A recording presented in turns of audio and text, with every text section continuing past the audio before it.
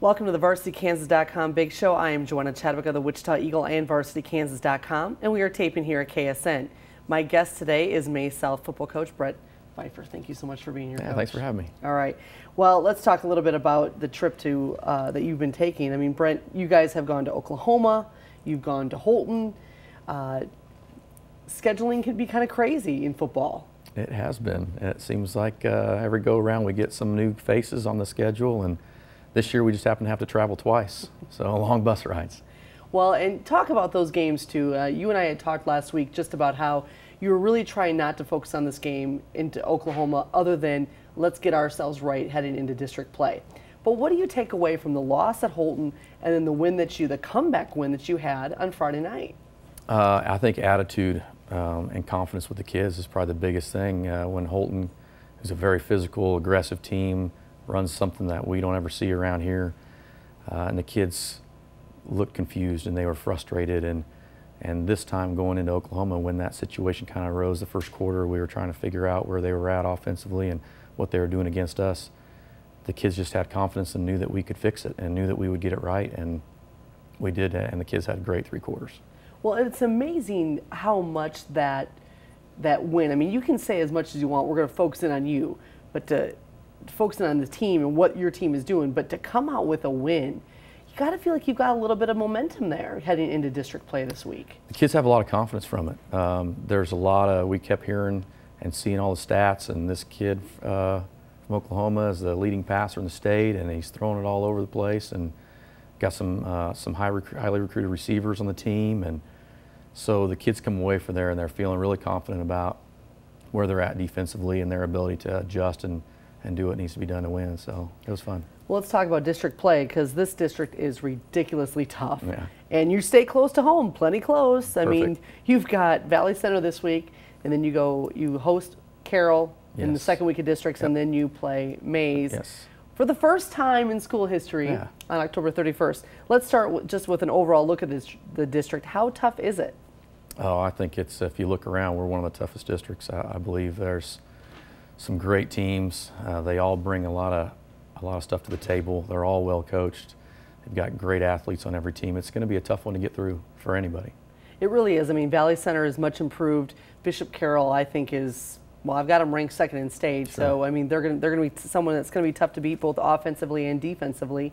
And then you've got a school that, yes, they're your rival, even though you've never played them before. But that game, Carroll game, I mean, how do you handle this with your kids to keep them from getting too wrapped up in what is for sure going to be hype?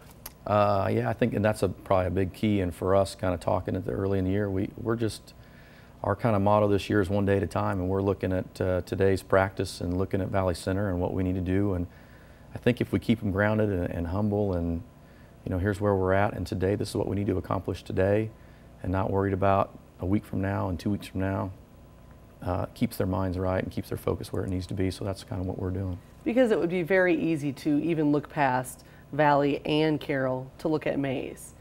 Right. You can't let that happen.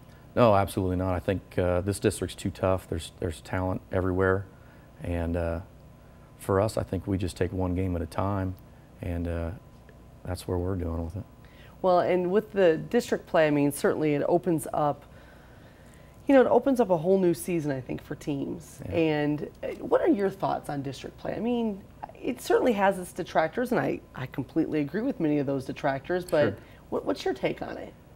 You know, I think the change in having 2 schools coming out of the districts was a good change. You know, years ago when we did that, it's kind of interesting. We talked about that when we were down in Oklahoma this last week with officials and how they do things with the district play down there, and then with the coaching staff. And you know, it's kind of an interesting little setup down there too, with really 6 district games and getting a really good look at where they're at in their classification down there.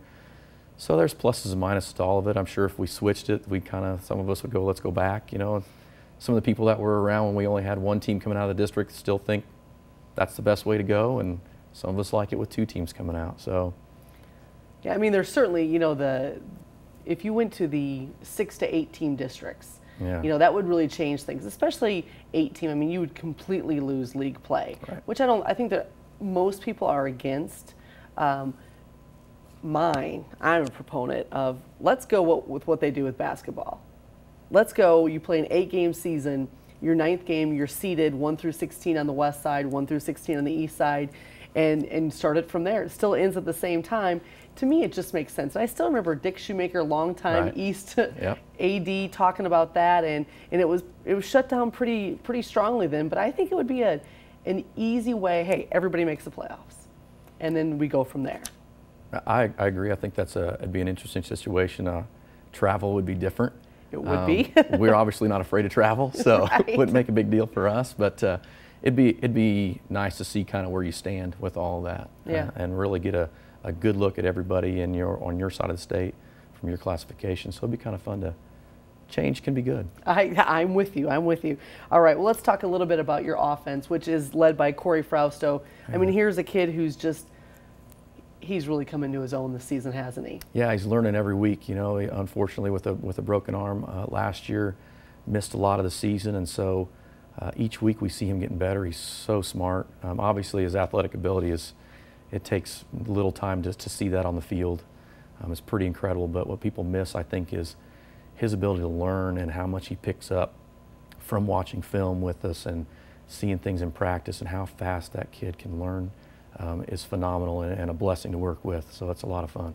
Talk now about your defense too. This has been your strong point through the entire short time of this program's life, and it's really been impressive. And this year you got a defense where Remington Smith, I mean, he's one of your mini bright spots. Comes over from running back, right? Yeah, we had actually 2 running backs, our only 2 from last year, Remington and Lonnie Cyphers.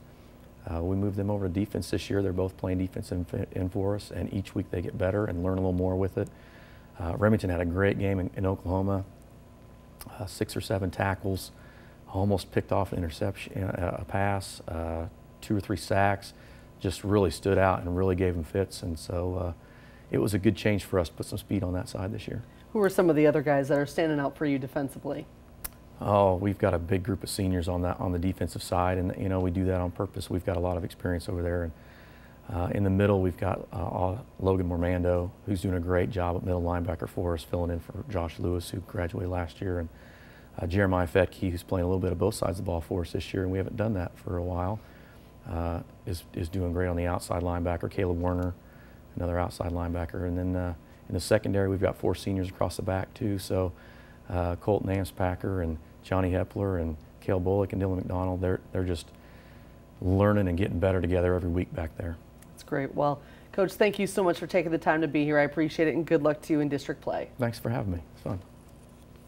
Thanks so much for watching the VarsityKansas.com Big Show. I am Joanna Chadwick, and I hope that you will join me next week. And also feel free to follow me on Twitter at Joanna Chadwick. You can also read my question and answer, which will be up on VarsityKansas.com on Wednesday. If you have a question for me, you can email me, jchadwick@wichitaeagle.com.